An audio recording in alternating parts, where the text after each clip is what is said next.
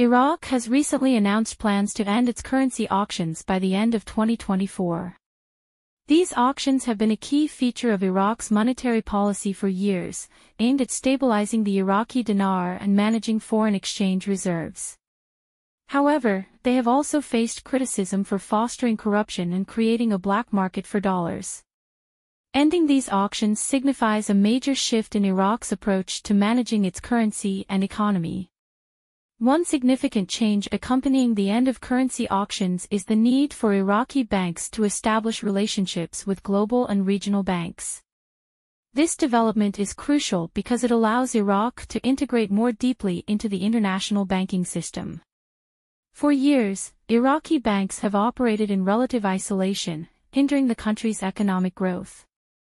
By building these banking relationships, Iraq can facilitate robust trade and investment flows, which are essential for economic revitalization.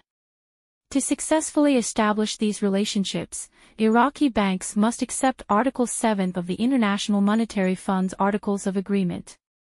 This article represents a commitment to avoiding restrictions on currency exchange for international trade and financial transactions.